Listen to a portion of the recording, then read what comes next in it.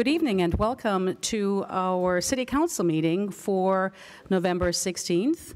And I would like to call to the podium Tech Sergeant Charles Mortensen and Private First Class Eldon Knut to lead us off in the Pledge of Allegiance, right there. Thank you.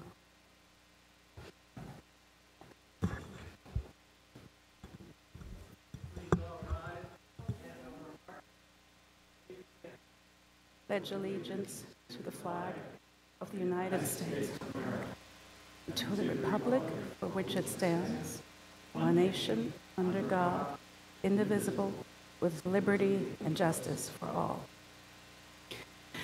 Thank you so very much. And the two gentlemen who led us off in the Pledge of Allegiance are World War II heroes, and we will learn more about them in just a minute. The greatest generation. First, the roll call, please. Councilmember Adam? Here. Councilmember Jones? Here. Councilmember McNamee? Here. Mayor Pro Tem Engler? Here. And Mayor Bill De La Pena? Present.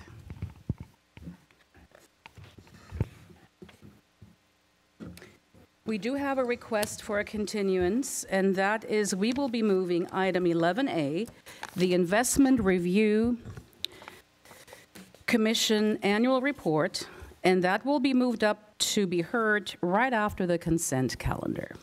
All right.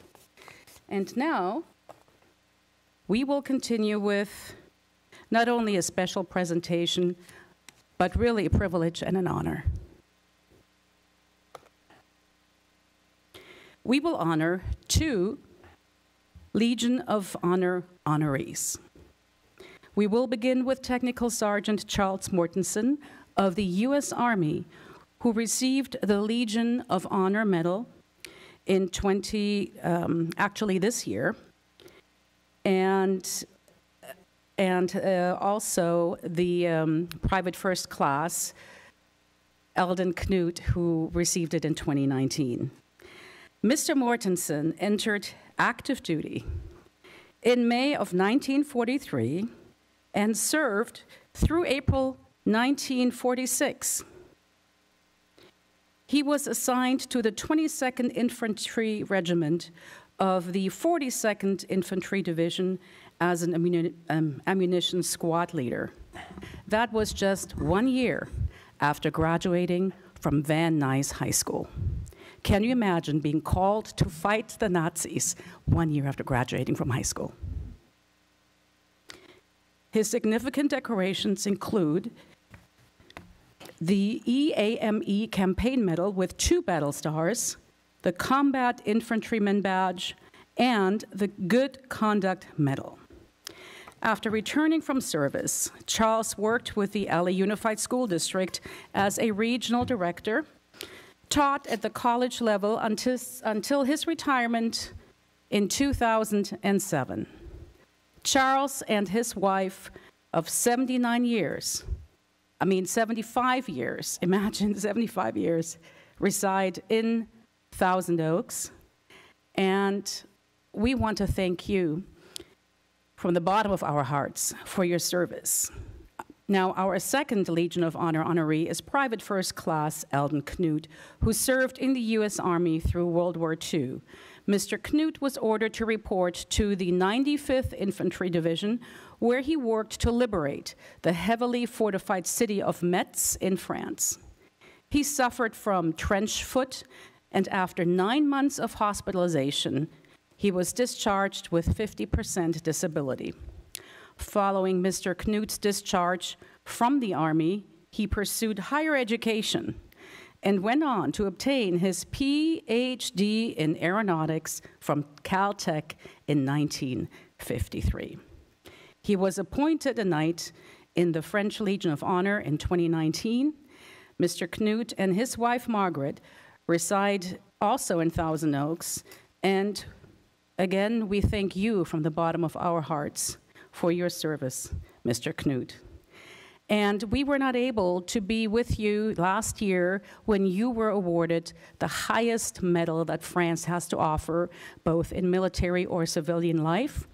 And so we decided that while we are then also honoring your friend and neighbor, we would honor you as well. I had the privilege of being present at the presentation last Thursday, and I would like to show you a brief video. Tech Sergeant Charles R. Mortensen, U.S. Army, was born in Los Angeles, California in October 1924. During World War II, he served as an ammunition squad leader with the 222nd Infantry Regiment of the 42nd Infantry Division. His significant decorations include the EMA Campaign Medal with 2 battle stars, the Combat Infantry Badge, and the Good Conduct Medal. Charles and his wife Martha reside in Thousand Oaks, California.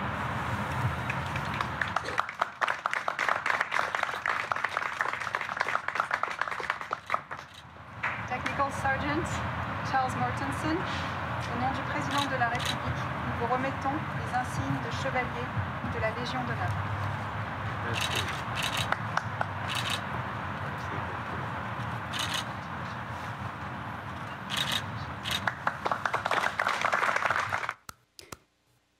The French Consul General Julie Duhaut-Bedos awarded this medal to you, to both of you, with the following words: France has not forgotten these American young men like you who demonstrated their selflessness, generosity, and unwavering bravery and courage whilst under fire by the enemy.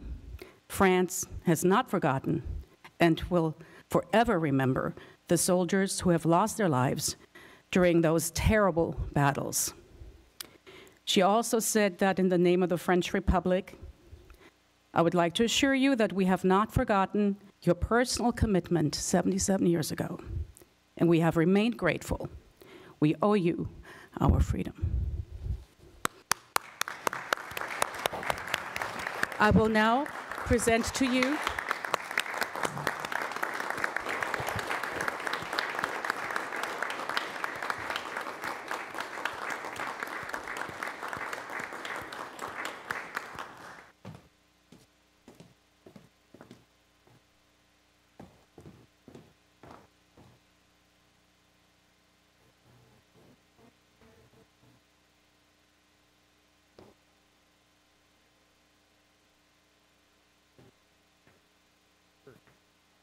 Do I know how to do that?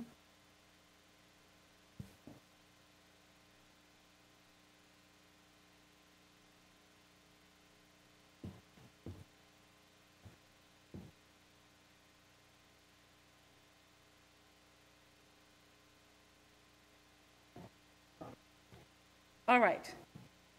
Mr. Mortensen, just like the French ambassador, not ambassador, but the French consul said, you know, in the name of the president, I'm going to say, au nom de la ville Thousand Oaks, moi, la maire de la ville de Thousand Oaks, je vous remets le certificat de la reconnaissance. So I'm going to present to you the certificate of recognition on behalf of the city of Thousand Oaks. Congratulations. Merci. Pas de quoi?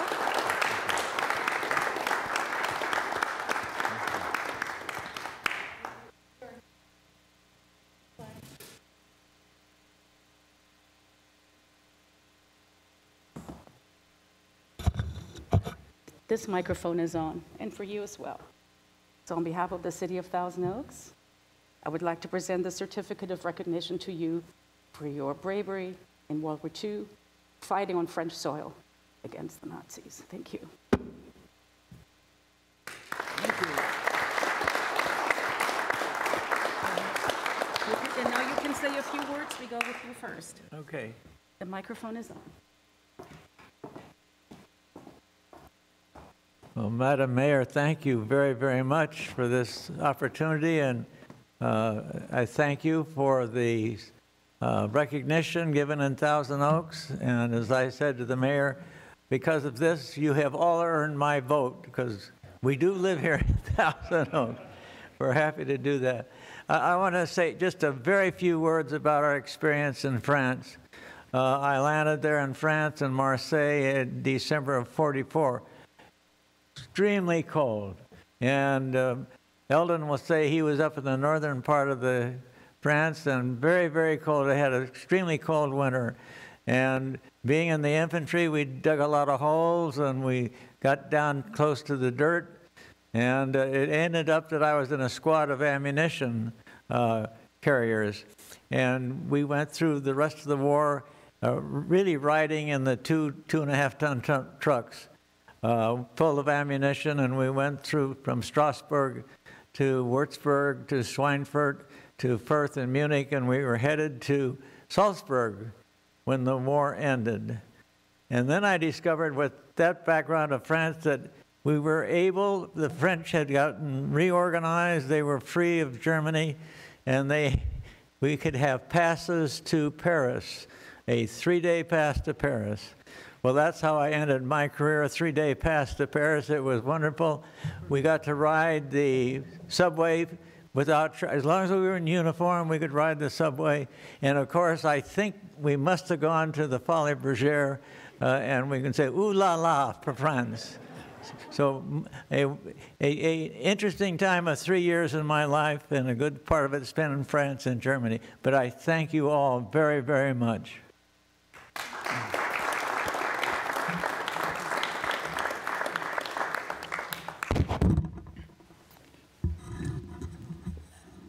We landed in France in the fall of 1944 and were assigned to Patton's Third Army.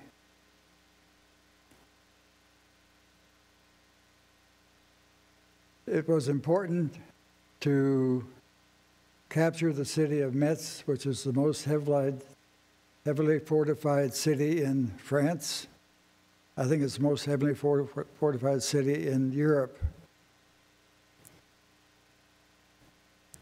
The 5th Division had tried to capture Metz before by direct assaults on the various forts surrounding Metz. There were 12 forts surrounding Metz.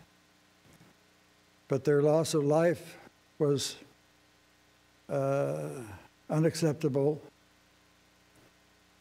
So we were given an alternative task: surround the forts and starve them out.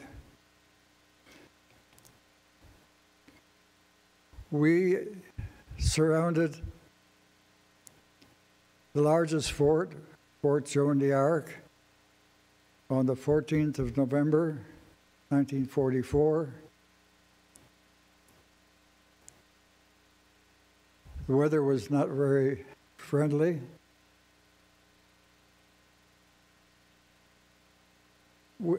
About 30 of us wound up behind the German lines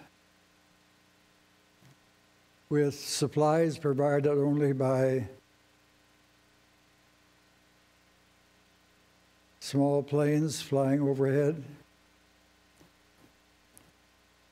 We didn't know it at the time, but the general in Metz ceased his defense several days later, and I, along with about 30 others, on the 19th of November, walked down to what used to be the barracks, German barracks.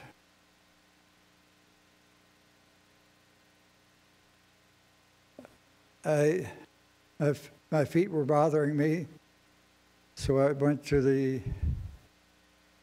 first aid. They looked at my feet, put me on an ambulance. I spent 9 months in the hospital. First in England, then in the United States. because I got a disability discharge, I got an even better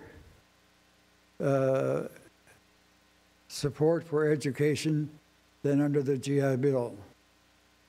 They paid for my education for 4 years rather than time of service plus 1 year. So I went to Purdue University for 4 years and did well enough that I was able to continue my education 4 more years, 1 at Purdue and 3 at Caltech. I came out to Caltech in 1950. I forgot to go back to the Midwest.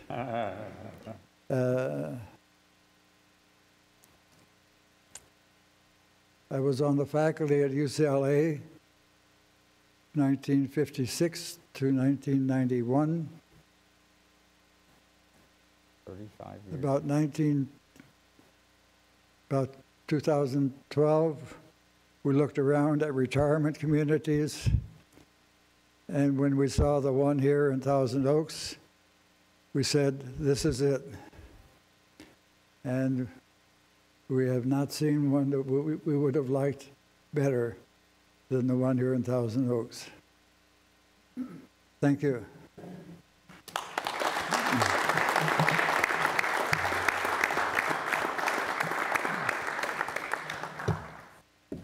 Our city manager, Drew Powers, do we have someone to take a picture real quick with the council perhaps and the two? Thank you. Yeah, we will. Yeah, we can do that.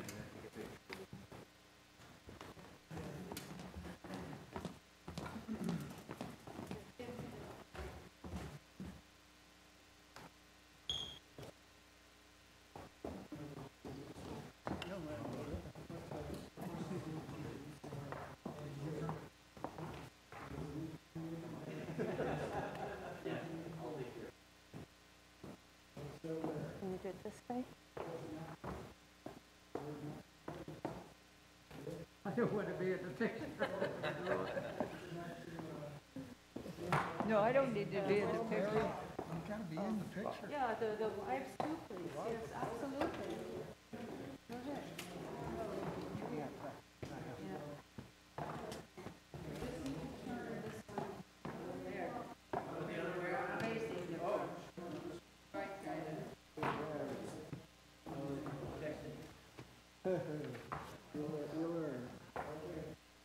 Okay. Yes, sir. Heckin' that hot. Vive la France. Vive les États-Unis. Oh, get facing it.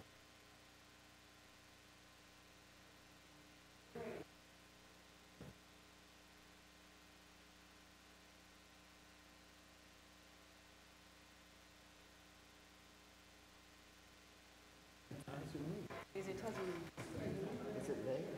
Les États-Unis. Les États-Unis.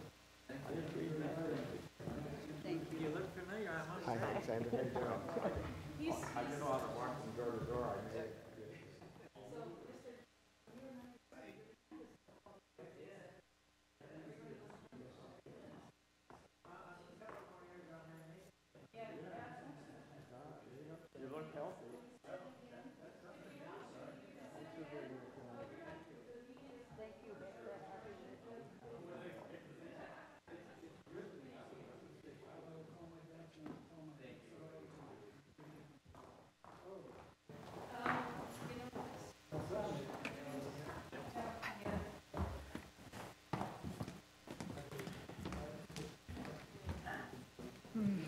Thank you so much. I wanted to point out that our honorees this evening were wearing their Légion d'honneur medal on their chest.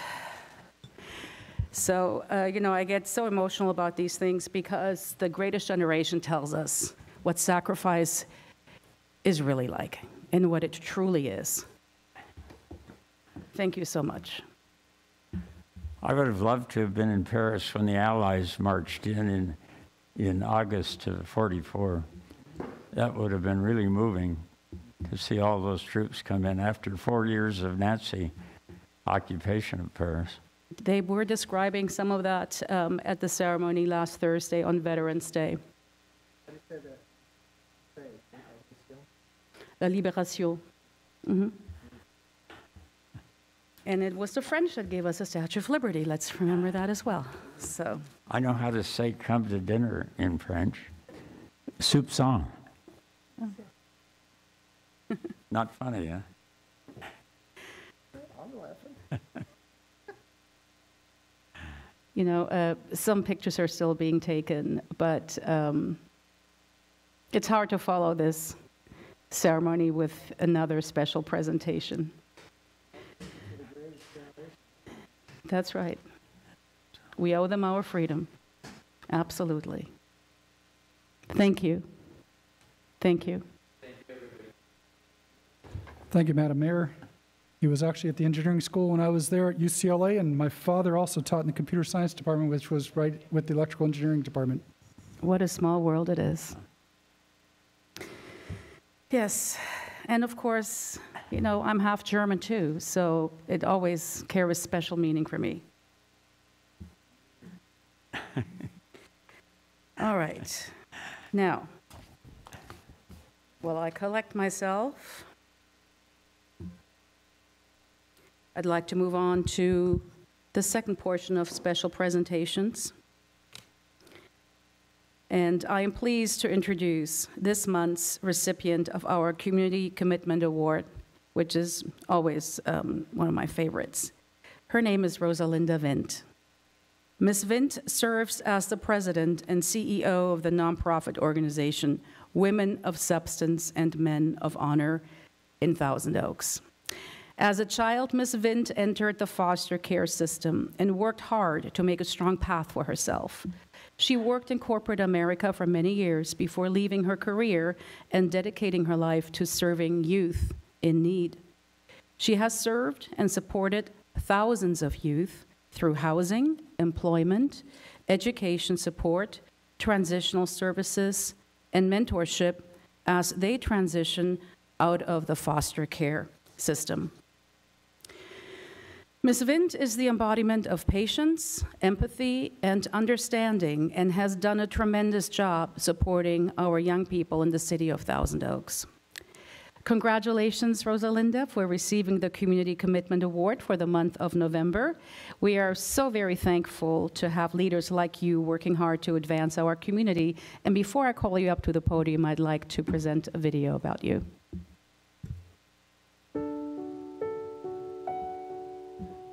Hi, I'm Claudia Bill de la Pena, Mayor of the City of Thousand Oaks, and we are here today with the November honoree of our wonderful Community Commitment Award, and she is the amazing Rosalinda Vint, Executive Director of the nonprofit organization Women of Substance, Men of Honor.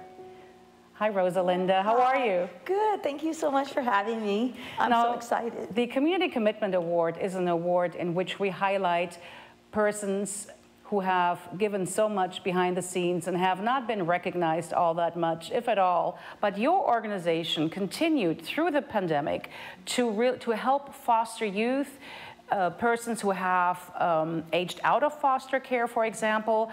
You are different from other organizations in that you offer wraparound services and help these kids and young adults get back on their feet. Tell us more about what you've done. Well, what we've done during the pandemic, which, you know, it's just been an honor to serve. We knew that we needed to rise, that our small task force needed to come together, our small organization, and not leave the most vulnerable population behind.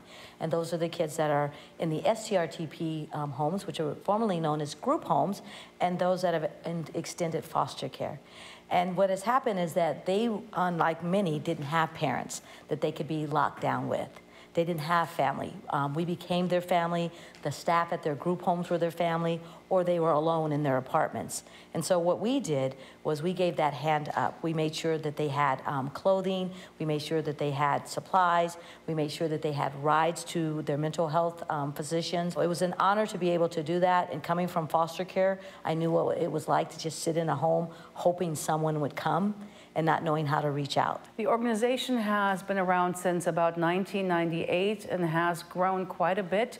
You have moved from smaller quarters to a new facility that is so much bigger and can provide so much more to your clientele. Tell me, what are some of the your success stories that you have had? Some of our success stories have been youth that we serve in our housing program, that they have lived there and they've been able to go on and get their own housing. Some of our other success stories are them coming out of the Division of Juvenile Justice, getting married, having a family, a working citizen, a working, able, law-abiding citizen.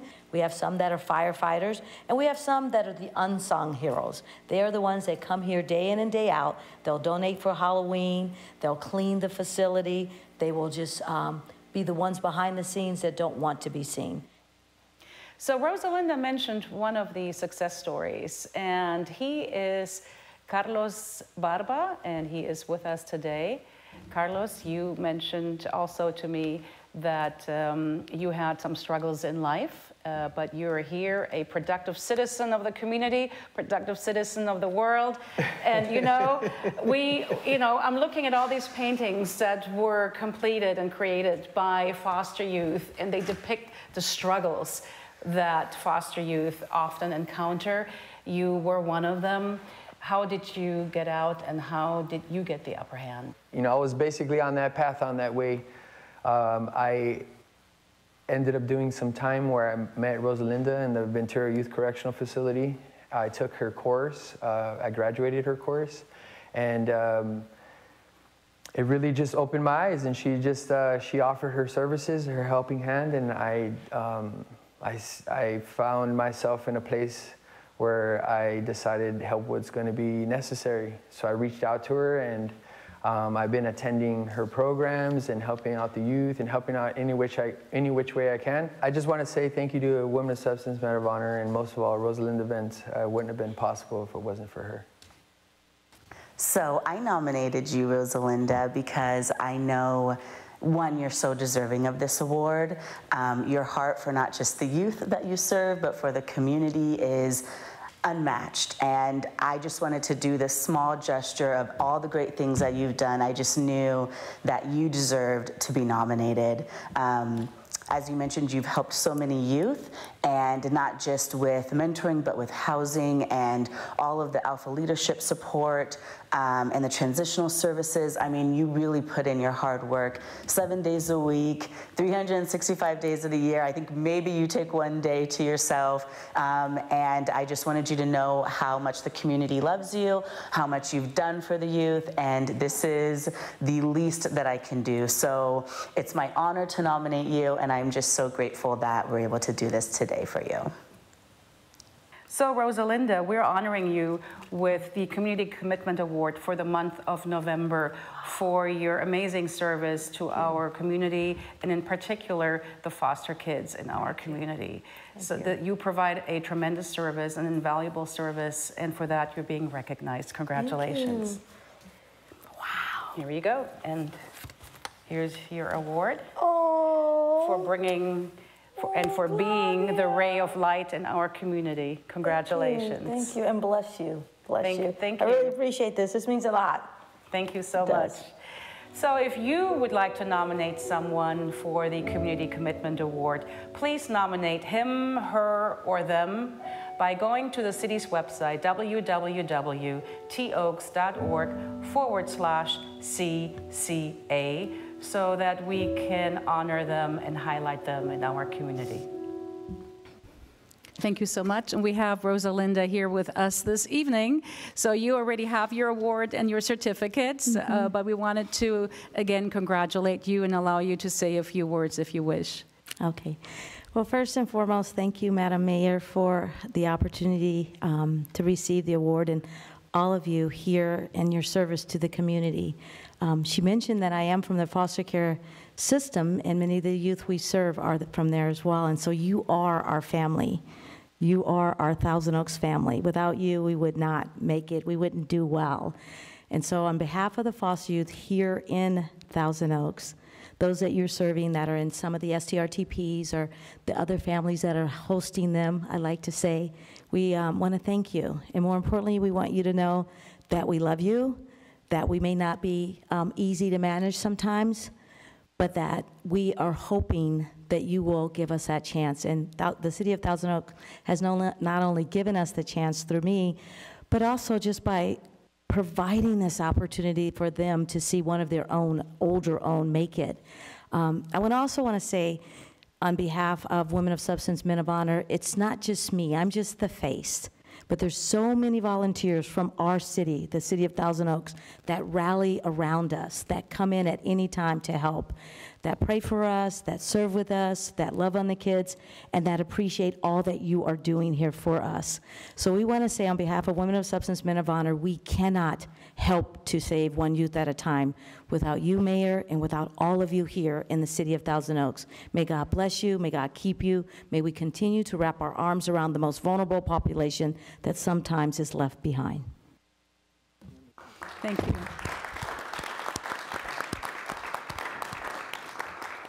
Thank you. Thank you so very much. And we wish you all the best, hopefully, for another successful year where you can help other youth, foster youth, really, get on their feet once they age out so that they're not left behind. Thank you. Appreciate that. And with that, we are concluding our special presentations. And I would like to go to public comments, and we'll call on the city clerk to announce public comments. This is the time and place for public comments for those wishing to address the City Council regarding items on the agenda or on a subject within the city's jurisdiction. All remarks should be addressed to the council as a whole. Speakers are requested to state their name and community residence for the record. Under state law, public comment matters may not be considered by the council unless listed on the agenda, but may be referred to the city manager for administrative follow-up. 5 individuals have requested to speak, and pursuant to council standards, speakers are allowed 3 minutes. Thank you very much. The first speaker this evening is someone whom we know, someone whom we have gotten to know even closer, and his name is Michael Morissette. Good evening.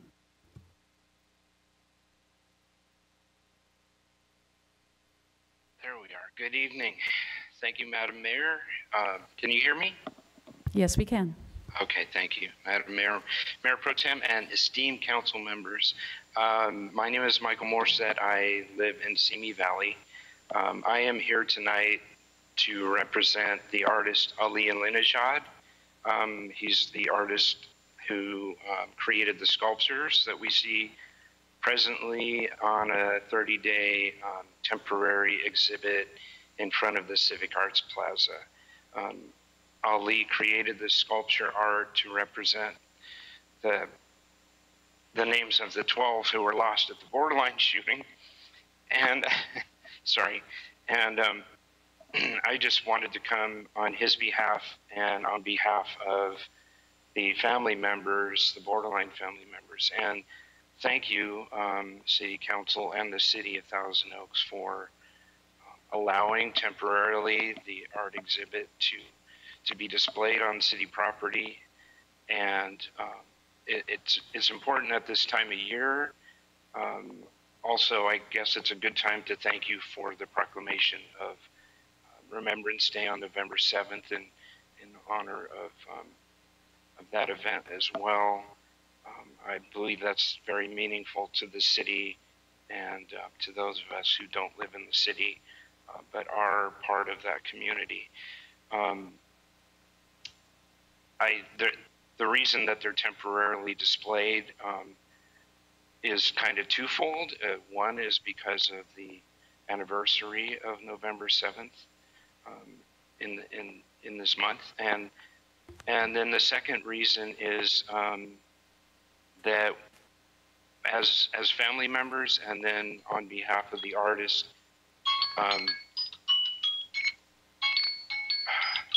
sorry.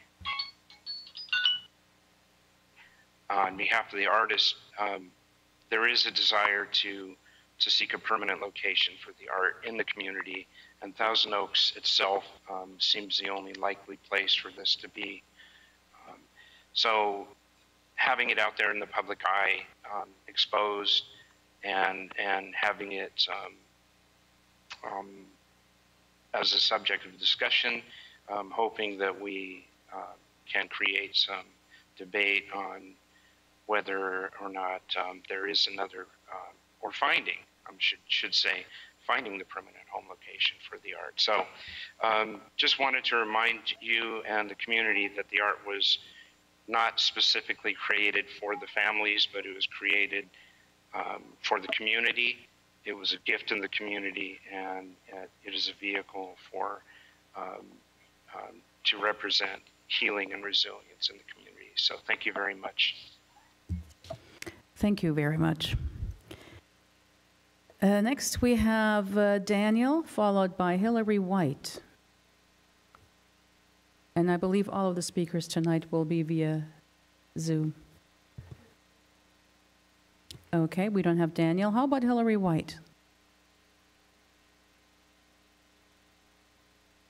Nope, Hillary, okay. How about Lauren Rogers?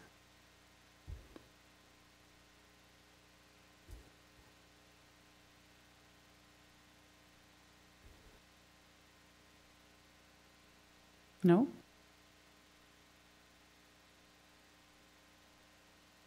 Do we have Lauren Rogers? No? Okay. Do we have Catherine David?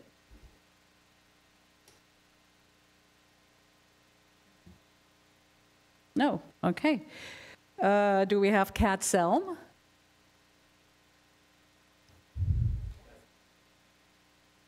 Pardon me? Ah, okay. So Kat Selm submitted something in writing, but we'll speak later on consent calendar. Okay, very good. So, well, actually not very good. We didn't get to any of our speakers. Do we know why? Okay. All right. Then we will go to the consent calendar, and I will then now call the public speakers for the speakers on the consent calendar. And the first one will be Kat Selm.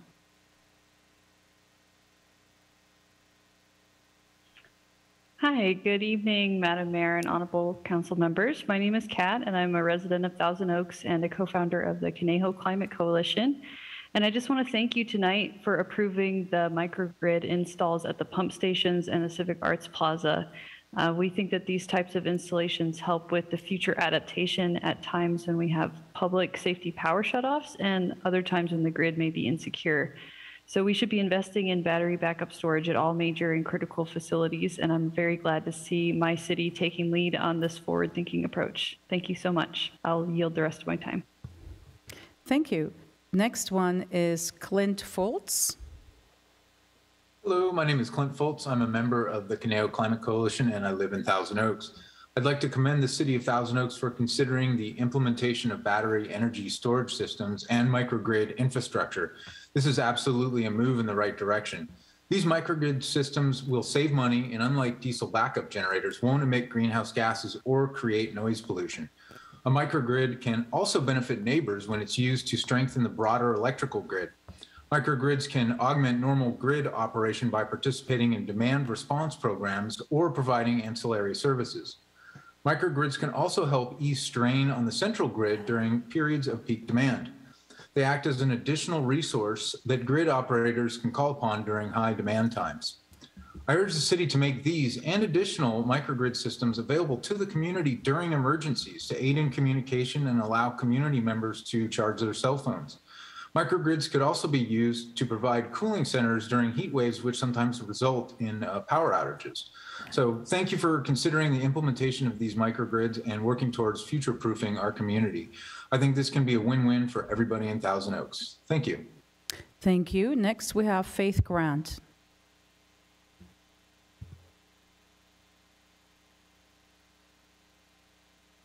And I live in Westlake Village, and my comments are on the microgrid also.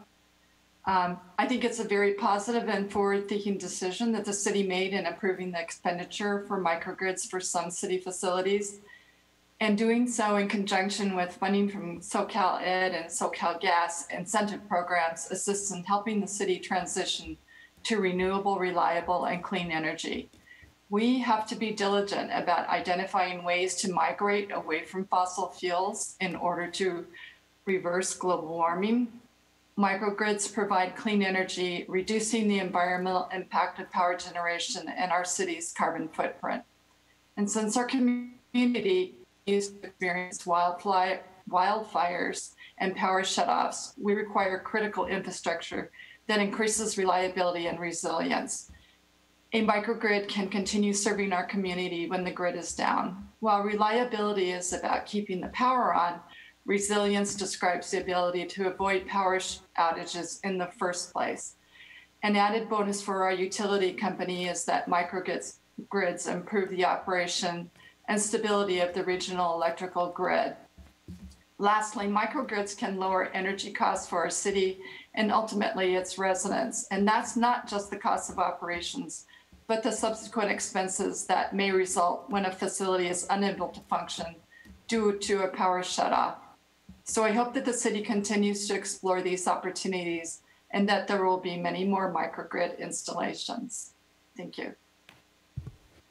Yes, I hope so too. Next will be Daniel.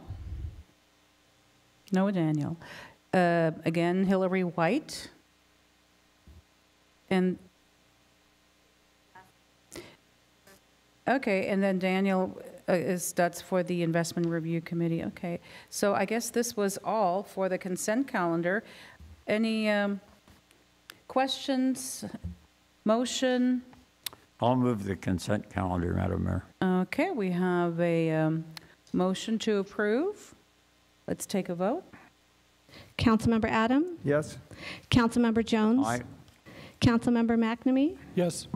Mayor Pro Tem Engler? Yes. And Mayor Bill Della Pena. Yes. And that motion carries 5-0, and I do have an ordinance title to read into the record. An ordinance amending the Thousand Oaks Municipal Code, repealing in its entirety Title VI, Chapter 2, and adding Title VI, Chapter 2, adopting regulations for solid waste, organic waste, and recyclable materials collection, processing, and disposal, and making a determination of exemption under CEQA in connection therewith, ordinance number 1688 NS. Thank you. We now go to item number 11, which will be the City Investment Review Committee annual report. And I believe that this will be presented by the chair of the committee, John Short, joining us via Zoom. Good evening, Madam Mayor, City Council Jamie. members. Sorry, Hi. okay. I just wanted to introduce Chair Short of our Investment Review Committee. He'll be giving the presentation tonight on behalf of the committee members. And I just want to take the opportunity to thank our committee members for their dedication and their service to the city and serving on the Investment Review Committee over the past year. Staff really appreciates their insightful questions and our discussions that we have. And so again, just wanted to send our appreciation and thanks to all of the committee members for serving. And with that, I'll turn it over to Mr. Short. Good evening, Madam Mayor, council members, and staff. The Investment Review Committee was established in 1997 and is comprised of 5 members with experience in finance and investments. The members serve 2-year terms with staggered expirations. Currently, members are myself, Jim Hoagland, Mark Kroenke, and Cody Sorensen. A vacancy was created by Richard Law's resignation in July.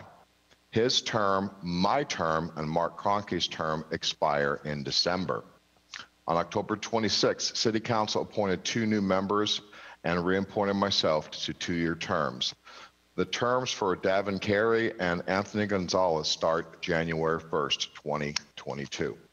City Council established this committee to monitor the Treasurer's compliance with the investment policy and report to the City Council on quarterly and annual basis. The committee also recommends changes to the investment policy. The committee presented its last annual report to City Council on December 15th, 2020. The committee also met its schedule 4 times during this past year. The city's portfolio yield decreased by 45 basis points since our last report. The decrease in the yield reduces the annual interest income by almost $1 million. In 2020, the Fed rate decreased to near zero. With the portfolio's 5-year time horizon and laddered maturities, the city's yield will generally follow the direction of the Fed fund rates, but the yield will move slower, both when rates are decreasing and when they are increasing. Recent forecasts suggest that the Fed rates will remain near zero through mid-2022 while the economy recovers from the pandemic and the supply chain issues. This outlook can change over time depending upon inflation, economic activity, as well as job growth. The committee's quarterly review shows a diversified pool of low-risk investments in compliance with the city's stated policy. The committee submitted a report of its findings to City Council after each meeting. Agendas and summary notes were also provided to council members and are available on the city's website. The city's investment policy currently prohibits the purchase of commercial paper and medium-term corporate notes issued as private placements. This restriction was due to the Security and Exchange Commission regulations rather than due to California law or an inherent credit risk of these investments. The SEC regulation has now been amended, allowing local agencies with portfolios of more than $100 million to purchase private placement investments. By removing the private placement restriction of the investment policy, the city will increase the pool of high-quality investments available to purchase. Purchases will still meet all other investment policy and California law requirements, including minimum credit quality and maximum term. Staff will address the SEC amendment and the committee's recommended change to the investment policy when staff presents a policy to council in January. The recommendation this evening is to receive and file this report. Madam Mayor, council members, staff, and the entire city of Thousand Oaks, happy Thanksgiving, and may your holiday season be filled with much joy and happiness. Thank you. Well, thank you very much, and all the best to you, and a wonderful holiday season to you as well. Now, let me see here. We have questions available for questions. Jane Edelman, if council has any questions. No questions? No comments? Okay.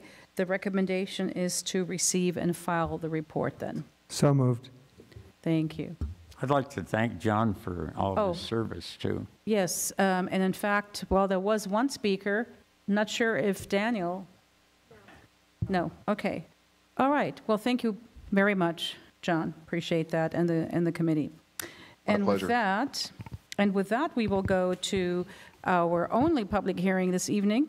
And Madam Clerk, would you please open that hearing? Madam Mayor, if I could just do a roll call quick on this motion that's on the motion to receive and file was an actual motion, wasn't it? Yes. Yeah, okay. Councilmember Adam? Yes. Councilmember Jones? Aye. Councilmember McNamee? Yes. Mayor Pro Tem Engler? Yes. And Mayor Bill Della Pena? Yes. And that motion carries 5-0. Thank you so much. All right, now we can open the public hearing. Hearing advertised as required by law is open to consider Agenda Item 8A, Revised Water Conservation Ordinance and Water Use Reduction Resolution. And at this time, Madam Mayor, we do not have any public speakers. Well, it is a very important item, however, and we will now go to Dr. Helen Cox, our Sustainability Division Manager. Good evening. Yeah. Thank you. Good evening, Mayor, members of the Council. I'm here this evening to address the city's revised water conservation ordinance. Also with me this evening and available to answer your questions is our senior analyst, John Brooks. So why do we need to update our ordinance? Well, the city is required to prepare and file with the state an urban water management plan, which is a long-term water resources planning document. It's updated every 5 years. The urban water management plan includes a water shortage contingency plan as one of its components. This details the actions that the city will take during water shortages. Council adopted the current urban water management plan in June this year, and now we need to update our water conservation ordinance to be consistent with the adopted measures. The water shortage contingency plan changed this year as a result of new state requirements for a 6-level system.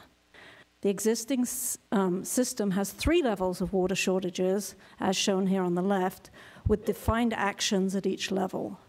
The new one has 6, as shown on the right, and requires the city to define the measures it will take to meet the conservation goals of each.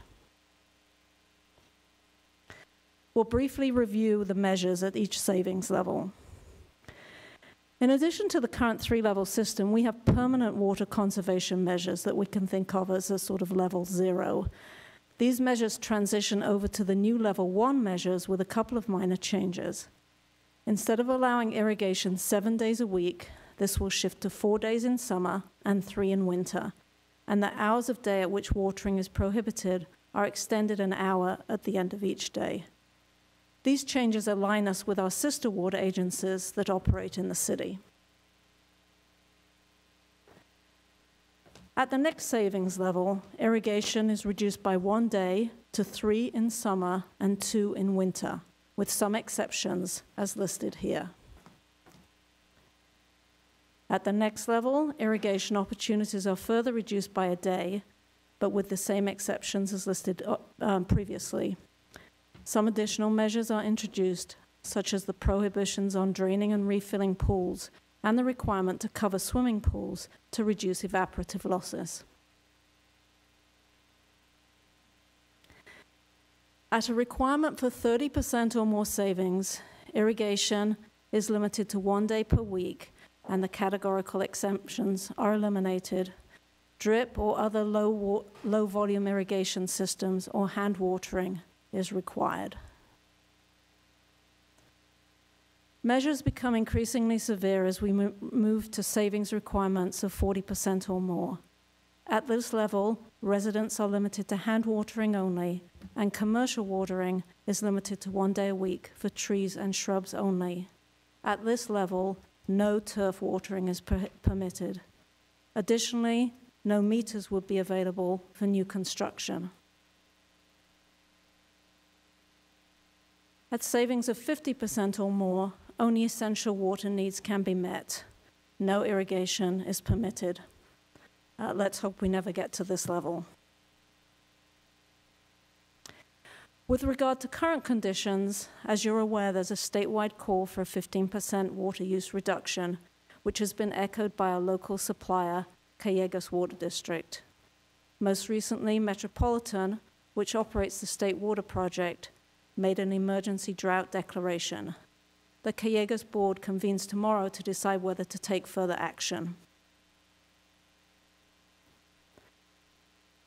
Our recommendation tonight is to adopt the ordinance to include the new water shortage contingency plan levels and to adopt the resolution asking for a 15% water use reduction and declaring a water shortage under level 1 of the existing ordinance. Because the revised ordinance would not go into effect until the end of this calendar year, the shortage must be declared under the existing ordinance, which will automatically transition to level 2 of the new ordinance once that comes into effect. As a reminder, this will limit watering to 2 days a week, since we are now in the winter season. Our next steps are to develop an outreach plan to residents and businesses and promote existing water savings rebates, such as those for turf removal and water-saving appliances. These can be found at the website bewaterwise.com. We continue to coordinate with our supplier and sister agencies. Residents can report water waste through the city's online service request platform, ConnectTO, for any city follow-up. That concludes our presentation. Thank you. We're available to answer your questions. Thank you so much, Dr. Cox. I mean, it is frightening to be looking at these pictures of Lake Oroville. I don't understand how we're supposed to be providing hundreds of thousands of homes and there's no water. I don't get that. Okay. We do have a comment from the public in the supplemental packet addressing this particular issue. Dr. Cox, I was wondering whether you had a chance to look at this comment that mentions data management system allowing for data analytics of allocations and water use at a parcel level. Yes, in fact, so a few things have changed since the sustainability plan was written, though we have followed some of the recommendations in that plan.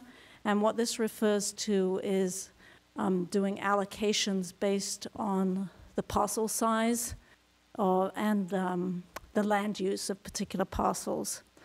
So since then, the state is actually in the midst of a water allocation study itself, which will conclude in the next couple of months. And as a result of that, the City Water Agency, along with all the other agencies in the state, will be given a water allocation budget by the state. So essentially, the agency as a whole will be allocated a certain allowance of water. Now, how that plays, what happens from there depends obviously on what that allocation is compared to our traditional historical water use. And we've been preparing for that. We have actually joined that California Data Collaborative, and we've been using that tool to map out water use at a parcel level and to compare that with what we expect to get as an allocation from the state. Our plans initially are to use that tool to do targeted outreach as necessary. So, for example, if we're not meeting our targets through voluntary reduction, we would begin to do more targeted outreach to customers that exceeded median use by, maybe a factor of 2 or something. So in other words, we would target our high users first with education and outreach first to make them aware of their water use compared to others, and to try to help them and offer city support to enable them to identify whether they have leaks, or to try to incentivize them and bring them aware of rebate programs where they might reduce their water use. So that would be our initial approach, is to use that data to have a more targeted outreach methodology. Oh, very good. Okay, Councilmember McNamee, please. Thank you, Madam Mayor. For apartment complexes, which some units are individually monitored or they have meters attached to them, others it's for the entire apartment complex just as 1 meter. Are apartment complexes being asked to also do the conservation? And how do we help those that are under 1 meter for the entire complex versus individual apartments? How do we go about assisting those folks in meeting their needs for conservation?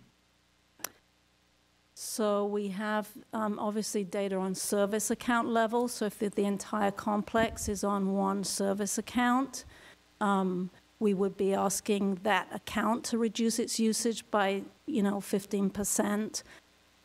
We would compare like properties, so compare the use of different multifamily units, and obviously do outreach accordingly. So to some extent, the outreach within a multifamily complex would be the responsibility of that property manager, but obviously we would do our best to help the residents of that as well as the property manager in identifying where water savings might be available.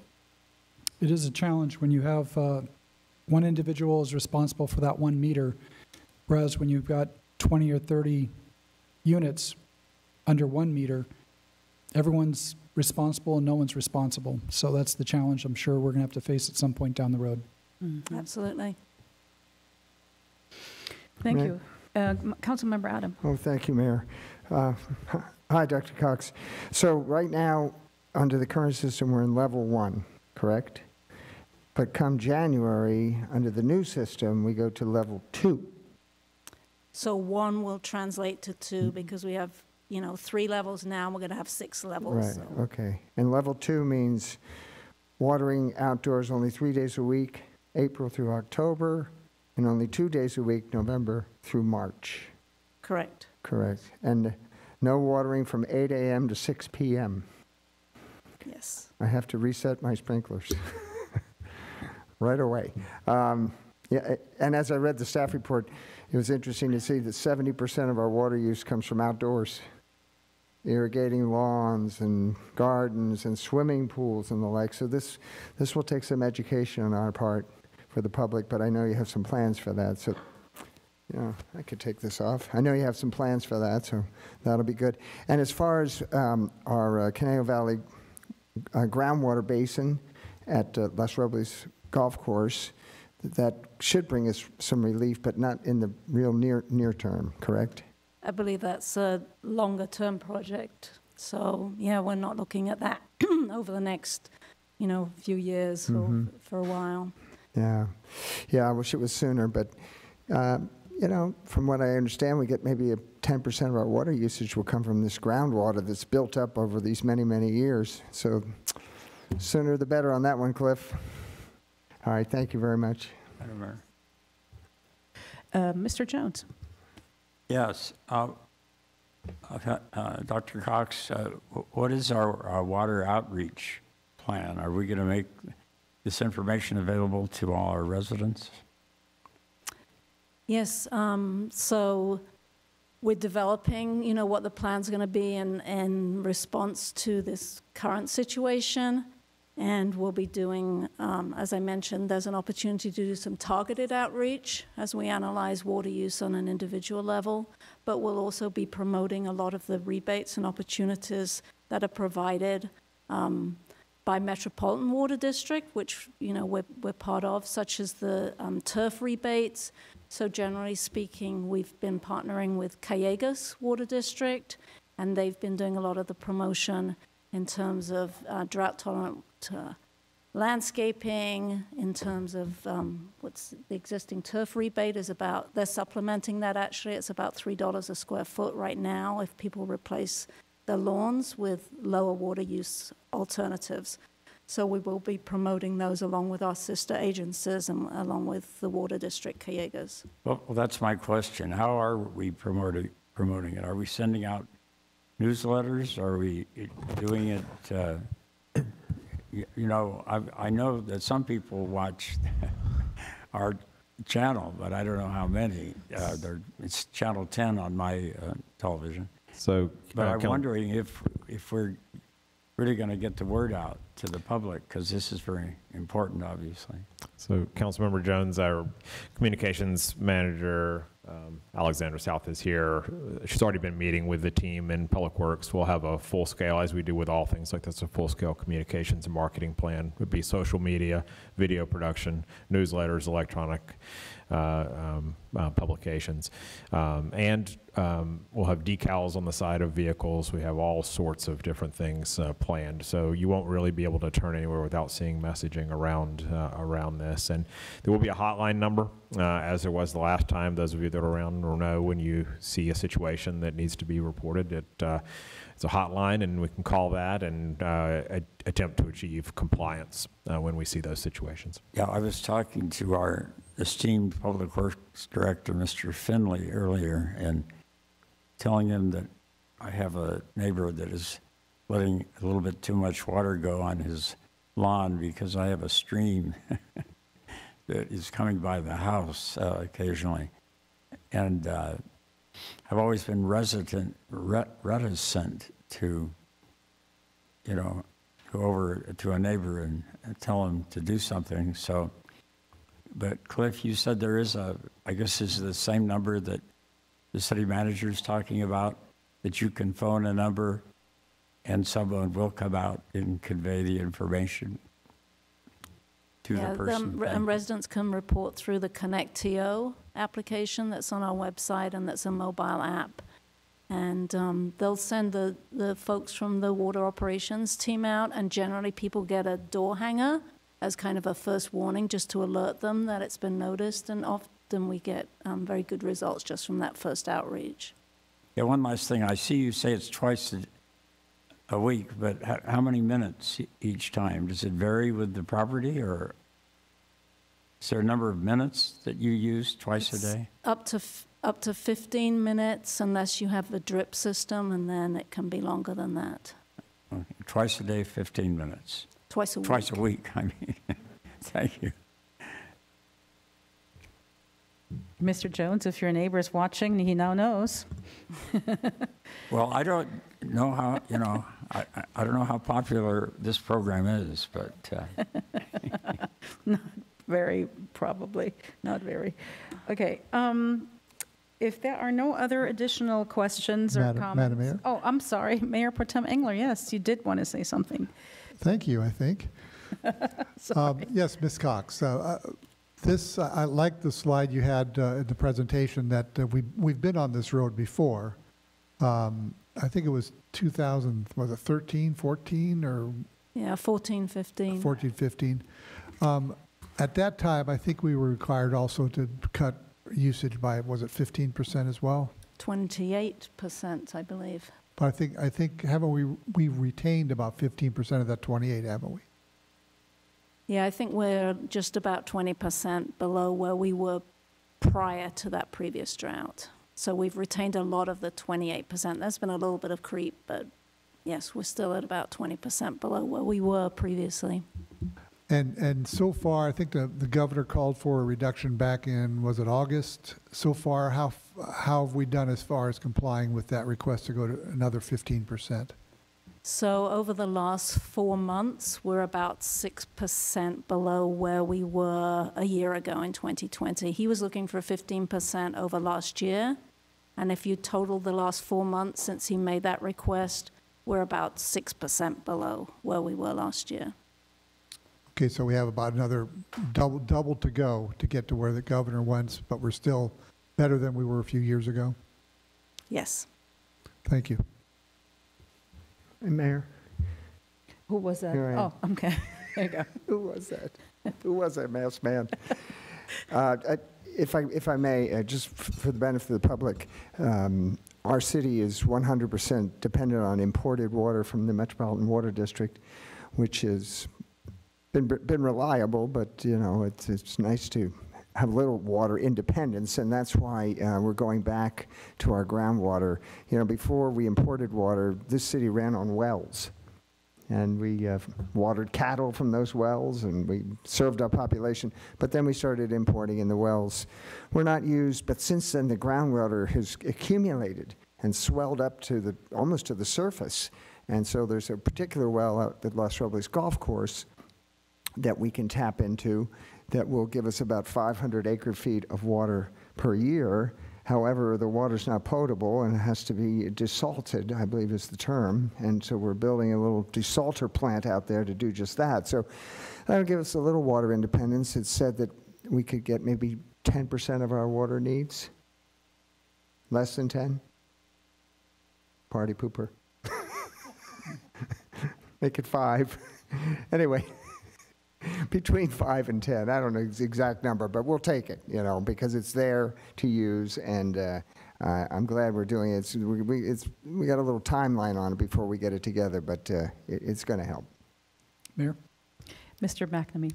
Just to dovetail upon your observation there is that we're actually looking at, and the city is cooperating with Las Virgenes Water System to take that water, send it over to Las Virgenes for the reverse osmosis plant that they're developing, as well as 3, 4, 5 months out of the year, send some of our wastewater that's been treated and normally sent out into nature. We can send that up there as well with the dilution and take advantage of the RO plant at Las Virgenes so we don't have to construct one ourselves, which is a nice win-win. Water's become a regional issue, not a city issue, and we're working cooperatively, and city project manager Cliff Finley is spearheading that with his department to make this a win-win for everybody, and water needs to be moved around because it's become more and more scarce as time goes on. So I'm very excited about the opportunities. Next is stormwater capture and reuse, and that's the next one on the agenda. Thank you, Madam Mayor. Thank you. Before we close the public hearing, I see Mr. Finley would like to address this issue. It was my understanding that we weren't quite there yet to partner with them, but maybe you have an update. Madam Mayor, Council, good evening. The moral of this story is we have a lot of options, and what we're really looking at right now is trying to figure out what the best option is for the residents of Thousand Oaks. From a cost standpoint, from a regional standpoint, et cetera, we want to make sure that whatever decision we make with our water is a benefit, the most benefit to the city. So, Al, we're still looking at the treatment plant.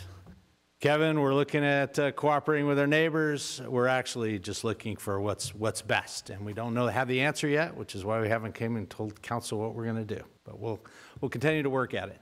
That's what I thought. Thank you for clarifying that. You can call him the Wanderer. All right. Well, thank you so much. If there are no further comments or questions, I will close the public hearing and then open it up for a council discussion and or motion. I'll move 8A. Councilmember Al-Adam moves LA. 8A. That's great. All right. Councilmember Adam? How do you vote? Say Yes. L. Yes. Councilmember Jones? Aye. Councilmember McNamee? Yes. Mayor Pro Tem Engler? Yes. And Mayor Bill De La Pena? Yes. And that motion carries 5-0, and I do have an ordinance title to read into the record. That's an ordinance amending the Thousand Oaks Municipal Code, repealing in its entirety Chapter 2, Article 11, Title 10, and adding Chapter 2, Article 11 of Title 10, adopting regulations for water conservation. Thank you so much, and this is approved unanimously. We will now go to item 14, which is our city manager, Drew Powers. Thank you very much, Mayor Bill De La Pena. We'll be back here 2 weeks from tonight, the 30th of November.